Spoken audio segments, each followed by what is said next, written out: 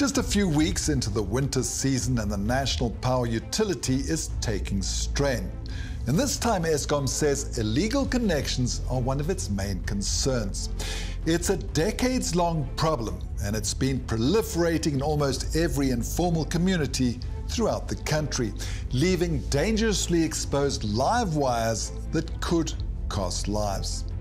𝗶𝗶𝗶𝗶𝗶 examines this deadly practice in the city of 𝗃𝗃wini. Electricity. It's essential to everyday life, whether you live in a house in the suburbs or a shack in a township. People need it, and they'll get it, even if it means stealing it. For now, we don't have any options. We can't live in the dark. Yes. No one can live in the dark. Impoverished communities around South Africa take matters into their own hands when municipalities fail to deliver basic services. But it doesn't come without grave consequences. Illegal electricity connections don't just overload an already struggling electricity grid. It impacts on the economy in millions of rands in lost revenue. And it's dangerous. These makeshift connections cost lives. 12-year-old 𝗀𝗃𝗶𝗴𝗶𝗆 was electrocuted while playing in the 𝗃𝗶𝗶𝗴𝗶 Canal in Durban. His father, Wayne, is devastated. It breaks my heart. I won't joke to you, it breaks my heart badly. I don't know that I lost such a precious gem. Kyle and his friends were playing along a nature trail on a Sunday afternoon. They were jumping over the sandbanks when Kyle unwittingly touched a suspended cable. It was, in fact, a live electrical wire. He said when you grabbed the cable when you'd slipped, that's when you started getting electrocuted. And the kids went down to try and help him and assist him, and they couldn't get close enough. Kyle died on the scene. It was an illegal electricity connection that fed power to a nearby informal settlement. To see my son go out that way is totally unjustified. It's uncalled for. You know, it's wrong. By all means, wrong. But 𝗀𝗃𝗶𝗶𝗃 is not the first, and he won't be the last to die because of illegal electricity connections. Fatalities are often underreported, according to 𝗃𝗃wini municipality. It's a daily reality for people like 𝗃𝗵𝗃𝗃 who live in informal settlements all over South Africa. Everyone who's staying here is aware that there is electricity, and electricity is dangerous to us. How does this work? Is this where the source is? We're getting the electricity. There is a wire coming from the source. Okay. Then it's come here. From here, then it's gonna be distributed to the houses. But are you guys qualified? No one is qualified with us ourselves. Electricity theft amounts to 4% of 𝗃𝗃wini municipality's annual losses, sitting at just over 300 million rand every year. Across the country, it's even become an income stream for some who take advantage of people who are desperate for basic services. So there are a couple of ways of getting connected in an informal settlement. You can take your chances and do it yourself. Alternatively, someone in the community offers the service, either at a monthly connection fee ranging from 30 to 50 rand, or you can pay a once-off fee of a couple of $100. In most informal settlements, the illegal networks have already been established by amateur electricians known as Izinyoka, meaning snakes. It's a dangerous job, but the money is good. A once-off connection could cost as much as 1,500 rand. We sent in an operative to meet a guy who claims to know the ins and outs of illegal electricity networks.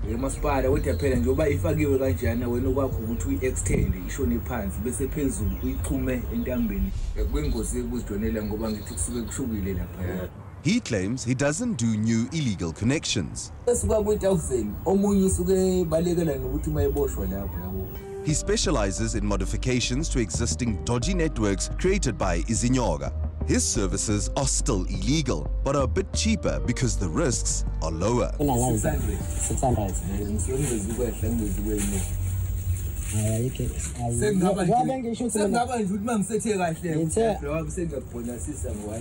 We stopped him on the way to one of these jobs.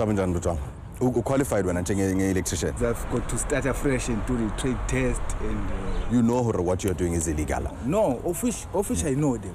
Now you should have told him that he must catch the big mamba for that, not me. I'm a small one, if I can say. The so-called big mambas or Izinyoka are hard to catch because communities are reluctant to out these illegal connectors as they feel indebted to them for giving them electricity when municipalities fail them. And if authorities manage to catch them, current fining system is not a deterrent, with fines as little as 500 rand, explains 𝗃𝗶𝗶𝗃𝗃 from the Durban Metro Police. If those people get caught either the community members or the illegal connectors, they pay that fine. The fine is not, does not fit the crime. Mm-hmm. Technical advisor for the KZN Electrical Contractors Association, Chris Collins, accompanied us to another informal settlement to check some of these connections. Is this even acceptable electrical work, though? Never, never, never. This is deadly. It's not even 2 meters off the ground. So when you touch that, you're going to create a current. You need 100, 200 milliamps to kill you, and this will do it for you. Not surprisingly, the electrical work inside some of the structures were also not up to scratch. This is very hazardous. There's no protection. This could cause a fire. There are blatant hazards visible all over the settlement. Here, a piece of wood separates 2 cables that are creating an electrical short. To make matters worse, it's near the communal tap. So you're standing in a pool of water and you touch the stick hanging down, which is now a meter off the ground. It's another possible electrocution. The Durban Metro Police provide law enforcement support to eThekwini municipality during official disconnection sweeps. Teams are physically threatened and the situation turns violent quickly, explains 𝗃𝗀. They get stoned, they get attacked. At some point they had to shoot back using live ammunition to escape the attack from the community, because the community just does not want these disconnections to take place. But these disconnections are temporary, explains 𝗃𝗃𝗏. Communities jump into action as soon as the municipality leaves the settlement. We try by all means to get another cable. And you put it straight back up again? Try to put it back, because there's nothing that you can do. While these communities are tapping in for free, Durban Ward Councillor 𝗶𝗏𝗏 says nothing is for free. It comes at a cost to ratepayers and legal electricity users. An electricity grid has to be balanced at all times. So what we've got here is excess load being pulled out of the grid. If a cable has been put in here illegally, it has removed power from someone else. So therefore it impacts everybody. Although these settlements are usually adjacent to suburban areas, they go widely unnoticed. 𝗃𝗀𝗏 believes the root problem with illegal connections is land invasions that lead to the formation of informal settlements. People move in illegally and they occupy that land. It becomes an establishment, and then that establishment then must be followed by services. The municipality is now supposed to provide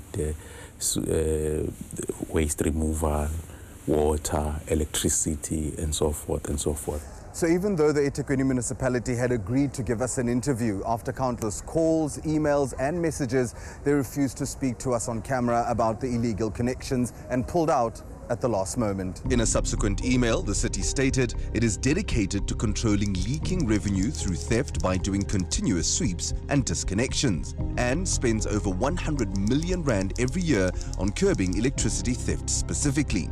Criticism, though, is that the city is not doing enough to address illegal connections. The city is under-resourced.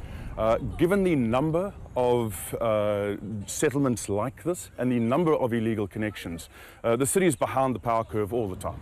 It's a complex issue of balancing the fight against criminality and providing essential services to communities, observes 𝗃𝗀𝗏. As much as the city sends these units, including Metropolis, to go and get compliance, the city must also have another program to electrify the area, to connect properly, to create an infrastructure that is legal in that informal settlement up until people have moved to the proper houses. But without a workable solution, it will remain a daily struggle for people like 𝗃𝗃𝗏, who are forced to steal electricity and risk their lives. They are human beings, like the others, so they need everything. Are you willing to pay for it? Yes, we're willing to pay for everything. But Ward Councillor Graham feels the city is failing to address the needs of the people. People don't want to move out to the middle of nowhere where they've got no access to resources, where there's no employment, where there's no schooling, where there's no police, until the city realises that it is them that are the cause of this problem. Politics hindering service delivery. That is what we have in eThekwini.